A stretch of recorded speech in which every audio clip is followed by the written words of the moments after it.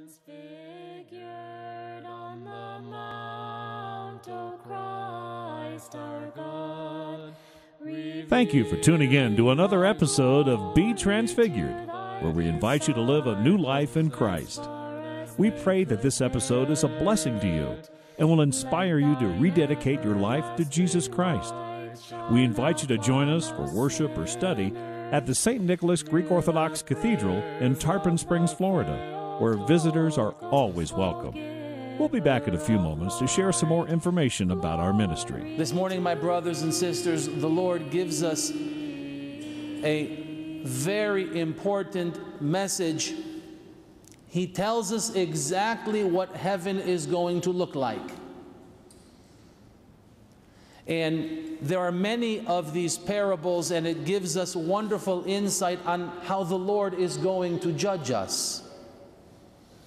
And in this particular parable, the Lord compares heaven to a king who had many servants who owed him some money.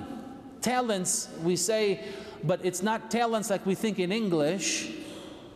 Leftait, it was money. And so there was this one servant who owed him so much money that he would never have been able to pay him back.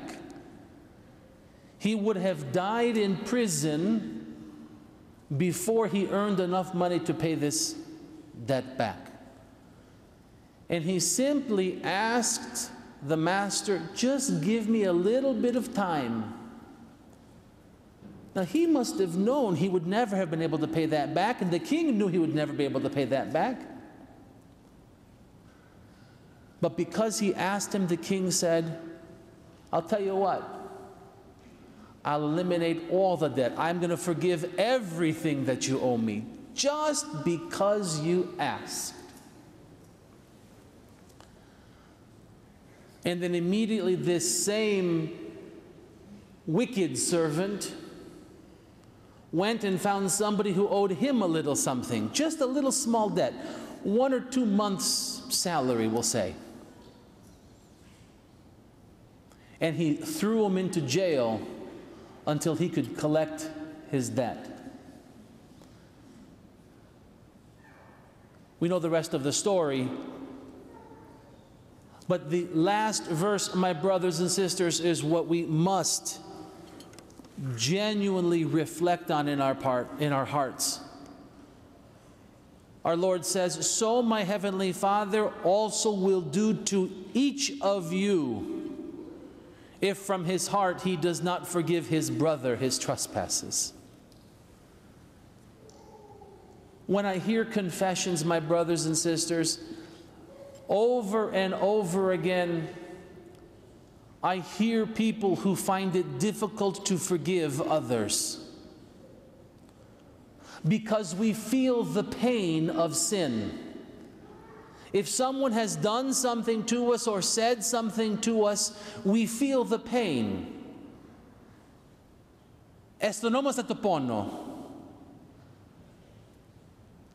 And so we find it difficult to forgive. And I keep coming to this verse in my head, that until we are able to forgive others, even the smallest thing they might do to us or say to us,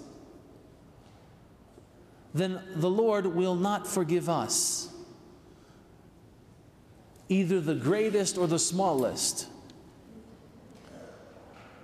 And I believe very strongly it's because of the words we hear and pray in the 50th Psalm. In the 50th Psalm we say, against you only have I sinned and done that which is evil in your sight. If, my brothers and sisters, our sin is only against God, if we were to ask ourselves, and you don't have to raise your hand now, please, don't raise your hand. If you were to ask yourself, the sin that I committed, is it against the other person or is it against God? Who really have I sinned against? We would all know that our sin is against God. If we hate somebody, The sin is against God because God says love them. And yet, when other people sin against us, we seem to forget that their sin is against God. Όλες οι αμαρτίες ενώπιον των Θεών. All sin is against God.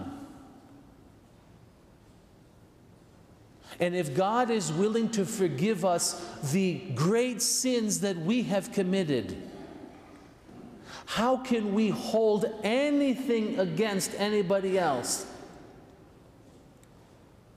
Not only has God forgiven us, but in truth that sin is against God.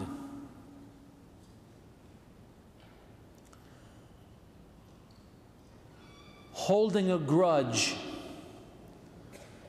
having these vengeful thoughts about people, this is what the Lord is trying to get us to release, my brothers and sisters, when He says, forgive from your hearts.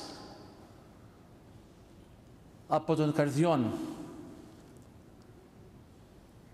If in our hearts we look at other people and we get angry toward them or we resent them,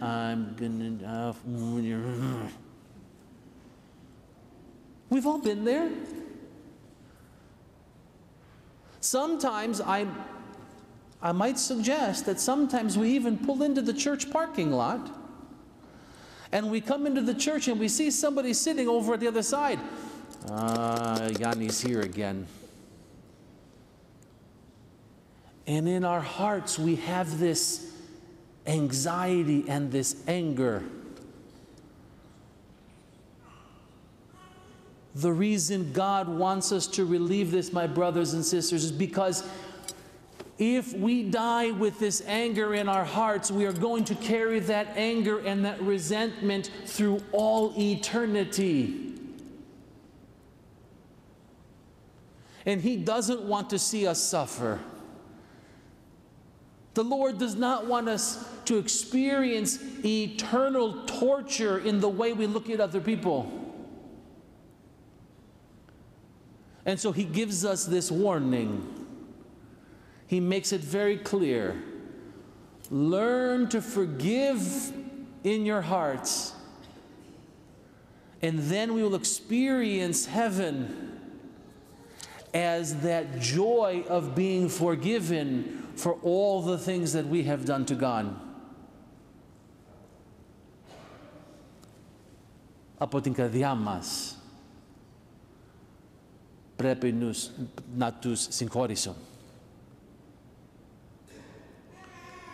Έτσι μοιάζει η βασιλεία των ουρανών. This is how heaven is going to look. Like it or not, that's what's coming. And so, my challenge, my brothers and sisters, this week is to start letting it go. Make a list if you have to. Make a list of people who have something that you are not able to let go. And then call them.